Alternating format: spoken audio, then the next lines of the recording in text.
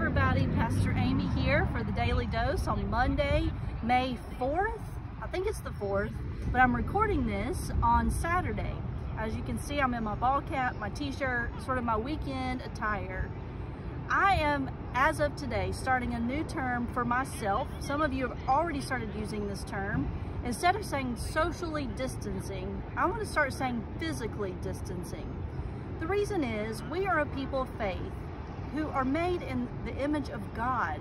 And in that way, we are all connected in some way. So when we start to socially distance, we're saying we want to disconnect from other people.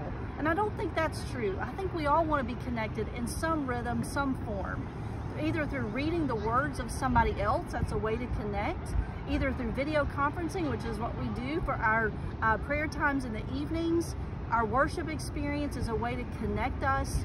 So it's not that we want you to stay away from people and not socialize with them. We want you to physically distance and stay that 6 feet, which is recommended, but we do want you to connect with us as a church family. There are many ways you can do that. That's either through our prayer time in the evenings, which we are now moving to 2 days a week, which is Tuesdays and Fridays. And that link will be in the Daily Dose. It'll also be available on our website and also on our Facebook page. So we invite you to connect with us that way.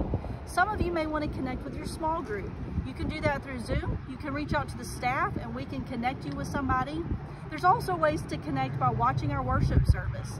There's also the good old-fashioned phone call. Pick up the phone, give us a call. We want to talk to you. You can write cards to people. We have a great Care Notes ministry as a way to connect. So we're not socially disconnecting. We're simply physically keeping our distance, but we're socially connecting.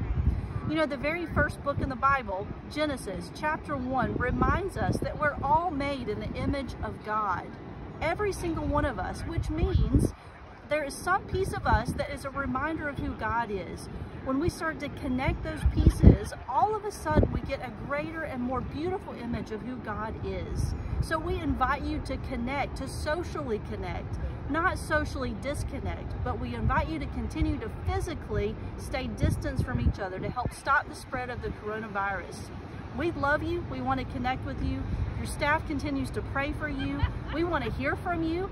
I'm here in Bailey Park. I hear all kinds of noises all around me.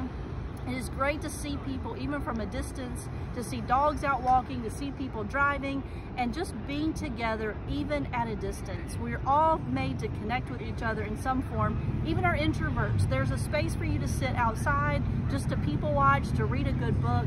For those of you who are extroverts, you can yell across the quad to somebody, but please, please, please continue to socially connect. Watch your mental health. If you have any concerns at all, this is your invitation to reach out to us. Know that you're not forgotten. You're not alone. We love you. There's motorcycles all around here today. Everybody's out enjoying the weather.